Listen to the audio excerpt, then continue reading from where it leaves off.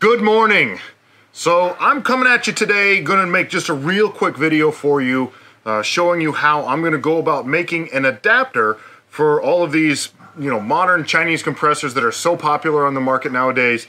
This is actually a new product on the market. This is a Gobage compressor. That's the brand name. But as you can see, it looks extremely similar to the Smittybilt and the Iron Man and this one and then that one. And there's a whole bunch of different compressors that I believe are being all made by the same people in China, and they're all being sold over here as different companies. These are all the 5.65 CFM compressors that you find. You'll find them on eBay and Amazon and all over the place. Fantastic product at a great price. They work real well.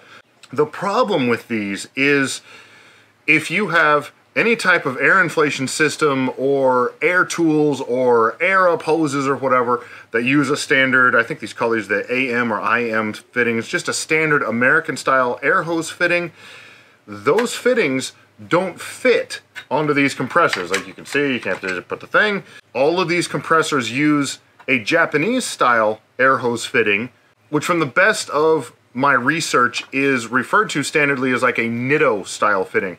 Now, I don't know if that's Nitto, the same as the tire company, or how it works, or if that Nitto is just a common name in Japan.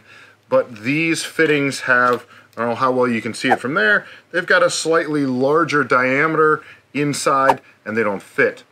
And these fittings with the larger size, these fit all of these compressors. And when you buy one of these compressors, it comes with a hose, and it's already got that fitting on there, so it fits and everything works great. But you're going to have to figure out an adapter system or purchase an adapter to be able to use a standard air hose like I used in my 4-tire inflation system that I put together. I'm sure you've seen that video, and maybe that's what led you here. And if you haven't seen it and you want to make yourself a 4-tire inflation system, I've got a video. Check out my channel. You'll be able to find it there. So what I'm making here today is just a super down and dirty, real quick and easy adapter system so that at one end of the hose, I'll have a Nitto style fitting that will fit, there it goes, on the compressor. And then at the other end, I'll be able to use a standard air fitting like I've got on my inflation system or whatever other tools or whatever you want to put together. On my Maxi Track, which is like the dual-headed version of this compressor, I've already adapted the air hose that comes out to use this style fitting. Well, I will need an adapter system to use this specific compressor or any of these other compressors like this with my air hose system. And except for this Nitto adapter here, which I just purchased for $13 on Amazon, and it's a fairly nice, it's all metal, all aluminum, real nice setup. Other than this, I already had all of these parts just sitting in my toolbox, so this effectively is only costing me 13 bucks to do this. You can purchase, and I know, the only one that I know specifically of where you can go to, this guy's website and buy it, Morrflate, they actually sell an adapter system, which is essentially these two pieces. One will have a male end, one will have a female end, and they just screw them together. And so you end up with this situation, and you click this onto the compressor, and then you can plug your hose into this end over here. What I don't like about that setup specifically with this compressor and with the way I have my stuff set up is with this being real rigid, you plug that into the end of the compressor and now there's a lot of leverage, and I'm just worried that if something slips, falls over, whatever, gets yanked on too hard, it may break this fitting coming out of the compressor. And if I have an extra little length of hose, the compressor can sit on the ground, the hose can go up, and I can have my inflation system set up on my bumper and then just run this quick little hose up. In my opinion, it just makes things easier and a little bit more secure so that you're not breaking fittings. Everything has a little bit of give to it, so that's how I'm doing this. But if you don't have all of these parts already laying around, I mean, you're gonna have to buy yourself, I think the minimum amount of hose they sell is 25 feet.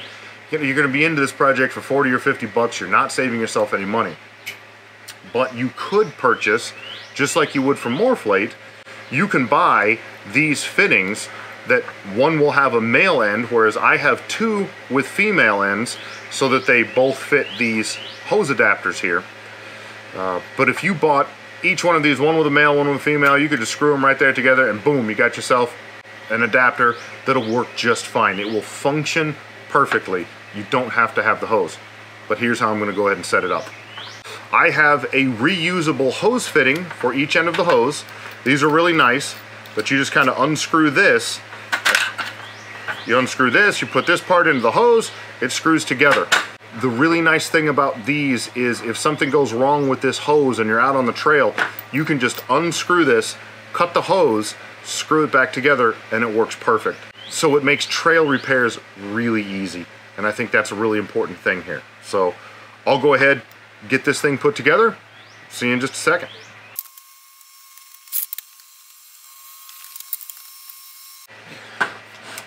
There's no real easy way to put these on here. You just got to use a whole lot of brute force and just jam that thing down inside the hose.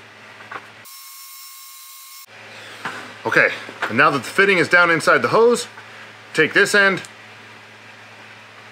screw this together here, and that creates a compression fitting that holds the hose tight onto that nipple. I said nipple.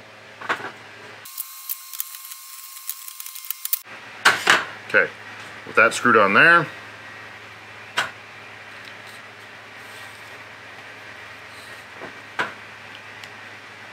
push this in until it clicks, and that secures this little hose protector onto the end. You kind of have to push hard.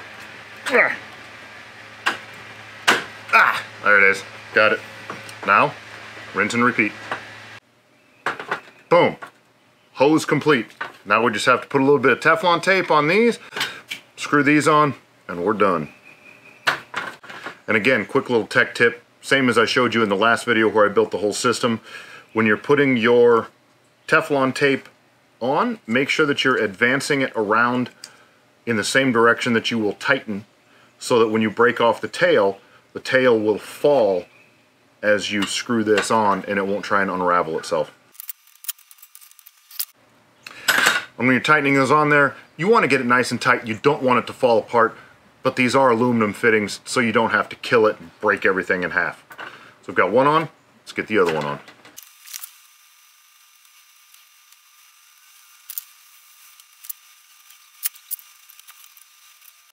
Boom, and that's it. Now we're done. Now we have an adapter hose. One end will fit all of your specific Chinese compressors that all use this Nitto style fitting. The other end, just your standard American style air hose. It's tight, it's secure, it's not going to leak.